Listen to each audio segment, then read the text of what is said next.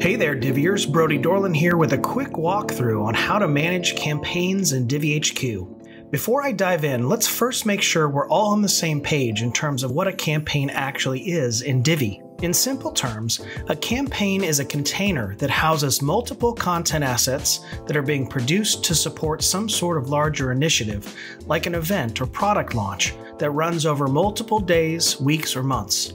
Unlike calendars that manage your ongoing content publishing schedules, campaigns have an actual start and end date that you can see on your Divi calendar, and you can drill into the campaign to see all of the various content assets you're producing for each campaign.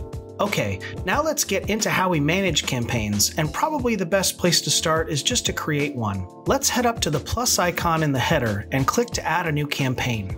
Okay, let's start with the campaign name, and then I need to select its associated calendars. What you want to think about here is which calendars are likely to house the content you'll be creating for this campaign.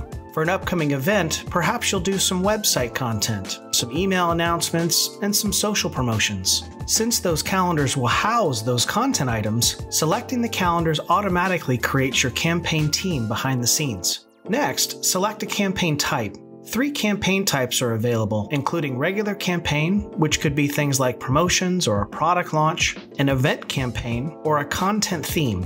Lastly, select the campaign's start date, end date, and then click Save. Your new campaign will now be visible as a spanning event on your DivvyHQ calendar and available in the campaign's interface, which provides a list-based view of all your campaigns. From this view, you have a lot of the same functionality as other Divi interfaces. You can search for a campaign by typing the name in the live search. You can use filters to create campaign lists based on date ranges, calendars, campaign types, or campaign status, and create saved views. Quick tip, I'd highly recommend creating a few saved views that organize your campaigns by status like I've done here. If I'm looking for an older campaign, I can find it in my past campaigns view. But if I just want to see the campaigns that we have in the works right now, I can set my current and upcoming campaigns view, so that's the list that gets displayed by default.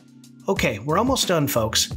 The last thing I want to show you is how to dig into an individual campaign to see all of its details and associated content.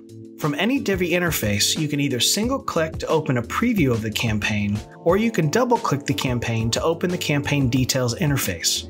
If you've been using Divi for a while, you'll notice that the campaign detail interface looks a lot like our sandbox interface. The Details tab displays all the primary details for the campaign, and you can also include more details in the description field here. Lastly, the Campaign Content tab will provide you with a robust, filterable view of all content assets that you've associated to this campaign. When you need to add a new content asset to your campaign, simply select the appropriate campaigns when adding a new content item. Bottom line, it's great to be able to see everything in one place and check the status of campaign assets that are in progress.